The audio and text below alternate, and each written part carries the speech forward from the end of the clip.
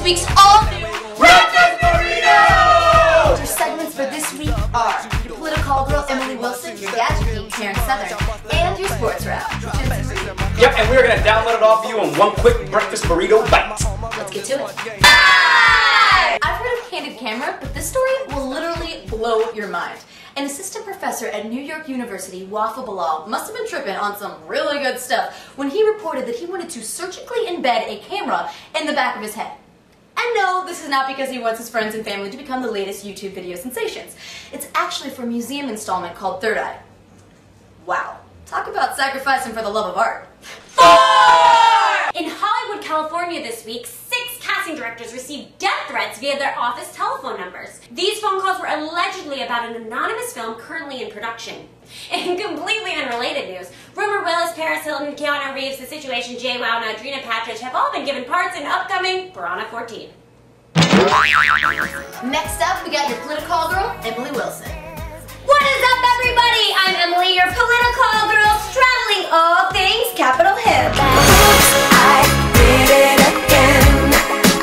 Now that the election season is officially over, it's time to review this year's top election oops moments. So, without further ado, in no particular order, the Illinois Green Party gubernatorial candidate's name was misspelled on electronic voting machines in 23 wards, most of which were in predominantly African-American areas. This typo allowed voters to elect Rich Whitey instead of Rich Whitney.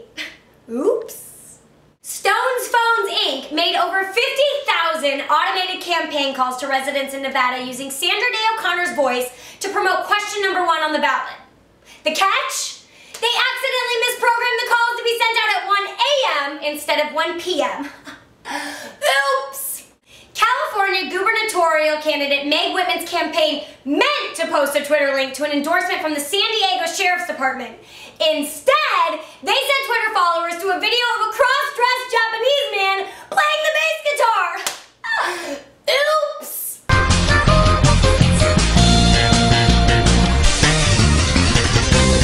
Funny enough, that man was elected governor of California.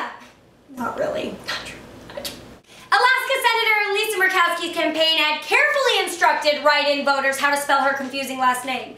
The only problem? She spelled her own last name wrong! Oops! Funny thing is, she got elected. That actually is true.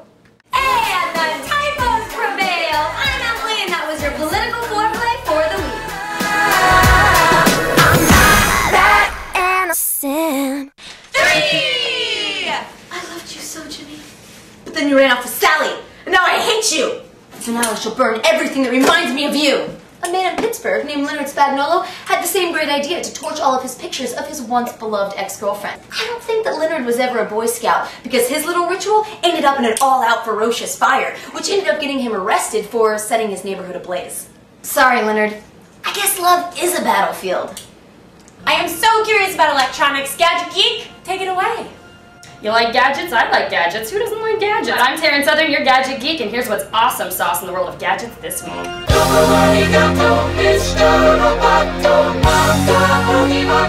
When it comes to miniature cameras, everyone gets all excited over the minnow. I say minnow schminnow. I just got the HD Sony Bloggy. Same picture quality, but it's got a rotating lens, so when you're blogging, you can actually see yourself looking into the camera. Genius. Listen up, dudes, if you need a fun, discreet way of getting your girlfriend to shed a few pounds, I say get her the gift of Wii Fit. The new technology allows users to actually see themselves recreated on the screen, so your girlfriend can watch herself kick ninjas' asses or collect super awesome treasures. Your Call of Duty may have to take a back seat to her Wii Fit obsession, but at least she'll have a tight ass. For all you folks who hate paying for those awful cable packages and love free content, the answer to all of your problems is finally here in a tiny cute little box known as the Orb. It plugs right into your television and streams content like Hulu and ESPN for free with just a broadband internet connection. Awesome! Google TV, Apple TV, Boxy, you better watch your backs, yo. Once again, I'm Taryn Southern, your Gadget Geek. Check you next time. Mr. Roboto for helping me escape to where I needed to. Are you or your loved one suffering from depression, nausea, demon possessions? Well, fear not, all you fearers. The Catholic Church is holding a 2-day seminar in Baltimore to train priests and priestesses how to perform exorcisms. Applicants persons hoping to obtain said exorcism should know that it does not cure the behavior of cheerleaders, mother-in-laws, and/or reality stars. Yo, Jensen Reed, drop them beats. Sports rap. I know, E.T. Jensen Reed. Yeah, sports rap, guess who's back? Zenyatta's on the track. She almost made history, but then missed it by a tongue. Big smiling Heisman Cam Newton taking funds. Auburn, Boise, Oregon, who's number one? College basketball is here, and the Dukies top the polls, but Harrison Barnes they fear. Cause the Tar Heels got some talent, the Big Ten looks real tough. ACC is steady, Big East is playing rough. NFL headlines, Sanchez in the Jets. Mike Vick is soaring, my fantasy team's a mess. The Falcons on fire, Burner Turner running hard. Cowboys look like children playing pickup in the yard. Hey buddy, spread cups looking real tight. Denny Hamlin, Kevin Harvick, Jimmy Johnson fight. I'm out on the pond, about to go catfishing, drinking Maker's Mark. Y'all don't know what y'all missing. Nope. Yeah, until next time, Jensen Reed with your sports rap, y'all.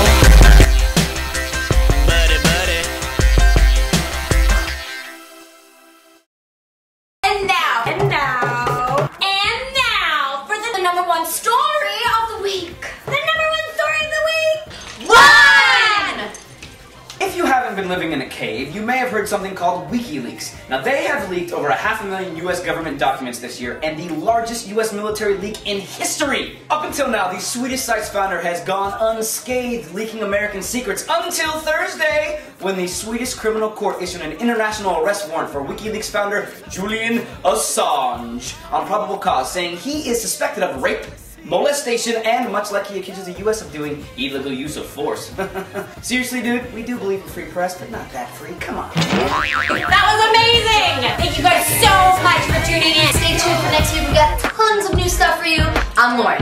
I'm Patrick. And I'm Cameron. Until next week, happy Thanksgiving! Gobble, gobble, gobble, gobble! Breakfast burrito!